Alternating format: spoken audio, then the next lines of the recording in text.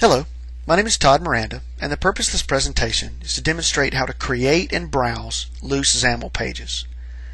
So why would we want to browse loose XAML pages? Well, loose XAML pages can be browsed in Internet Explorer as long as the machine has the .NET 3.0 framework installed. And while we don't have a lot of server interactivity, there's no code behind, it's purely just the XAML. Because of XAML's great data binding capability, we can effectively replace our HTML pages with a very dynamic XAML page in a browser and have a lot more dynamic and interactive capability in our loose XAML pages than we do in our static HTML, and it works effectively the same way. In static HTML, you're not going to have a lot of server interactivity as well. So let's see how to do that in Visual Studio. Obviously, since these XAML files, the loose XAML files, don't have to be compiled, we could just create these in XAMLpad, which is the XAML editor that comes with the Windows SDK. We could also create them in Notepad. But what's really nice about Visual Studio, with the plugin in Visual Studio, we've got the capability to have IntelliSense. And that's really nice to have that IntelliSense support in our loose XAML pages. So how do we create a loose XAML project? Well, there's not one.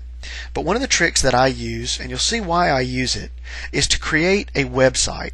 So let's create a new website. We'll create an empty website, and we'll call it loose XAML. It doesn't matter what language we choose because we don't have to compile it, and we're not going to write any code behind code anyway. So there we go. There's our empty website project.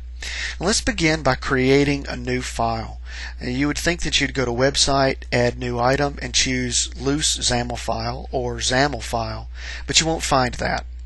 One of the reasons is loose XAML file support was originally removed from what was going to go live, and then it was kind of put back in, but there's really no template for loose XAML files.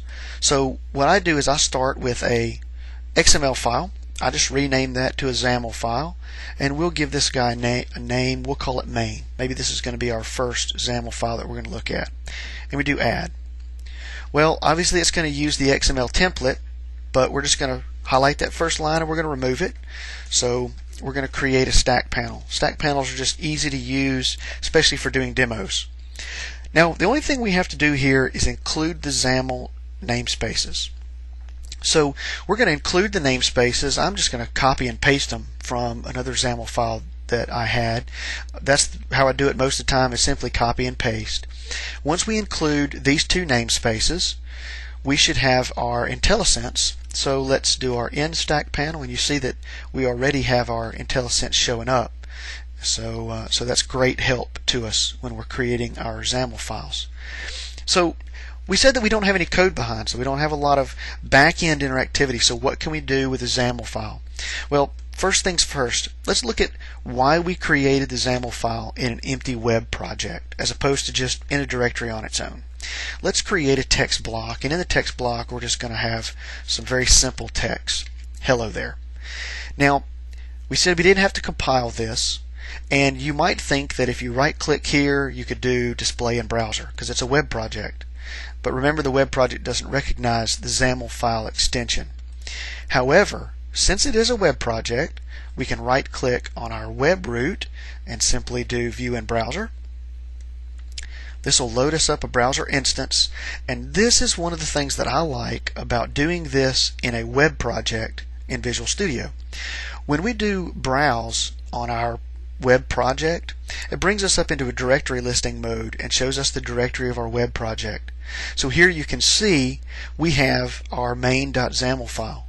If you had many loose XAML files in this directory, it would list them all, and from this page you could choose the one that you wanted to view. In our case, we just want to look at the main.xaml file, so we'll click there and see that our XAML file comes up, our loose XAML file with our text block, hello there. So this is why I use the idea of the browser, because it gives us that directory listing so we can select one of the many XAML files that's there, which is kind of like our right-clicking and doing View in Browser from our XAML file. So let's look at what we can do, just a real quick example of what we could do with a loose XAML file. Since we said we didn't have any code behind, we don't have any interactivity as far as that goes. Let's begin by creating a slider. And we're going to give the slider a name, and we'll call this image slider.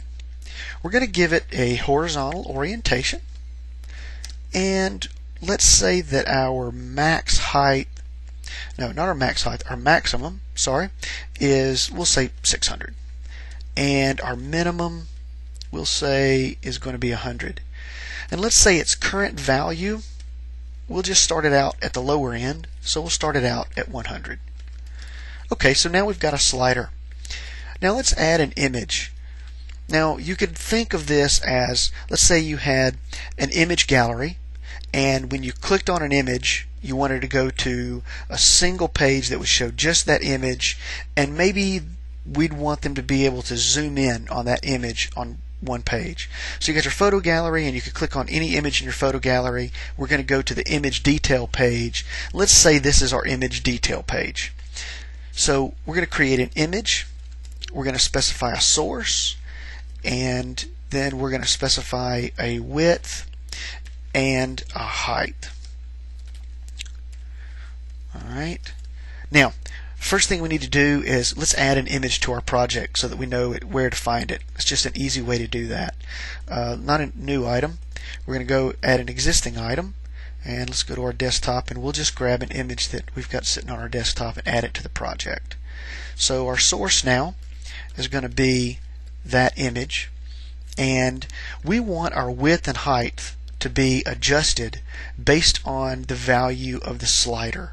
So let's use some data binding expressions here. Let's say we're going to do a binding, and the element name that we want to bind to is image slider. Alright, and the path that we want to bind to is its value. So effectively what we've done is we've said the width is going to be bound to the value of our slider, and just so that we maintain the same aspect ratio, we'll set the height to the same thing. So now note that our initial value of our slider is going to be 100, so the initial width and height of our image will be 100. We'll have a width of 100 and a height of 100. So that's all there is to it. We've created a slider and an image control, and through some data binding in WPF and in our XAML, through our data binding, we've enabled some dynamicness on this page without having to write any back-end code. So let's take a look at that. We'll browse our directory structure again, and okay, yeah, we want to take a look at our main.xaml file. Alright, so here's our slider, and since we didn't specify a width on our slider, it's going to go ahead and expand it, because a stacked panel by default will expand many of these elements within that particular type of panel. So now, as we move our slider, you can see that our image is adjusting correspondingly. So we didn't have to write any code there, but we got a lot of dynamicness here on this page. So you can imagine what all you can do with some animations, with a lot of data binding in these loose XAML pages that can act effectively like a static HTML page, but really hype up the dynamic capabilities that you've got in that page and make it much more interesting than a standard HTML page. And you can browse a loose XAML page directly in IE just like we did, or if you want to mix HTML and XAML, you could actually have an iframe on an HTML page and host your XAML file there. So that's how I like to create my loose XAML files and display those XAML files in IE.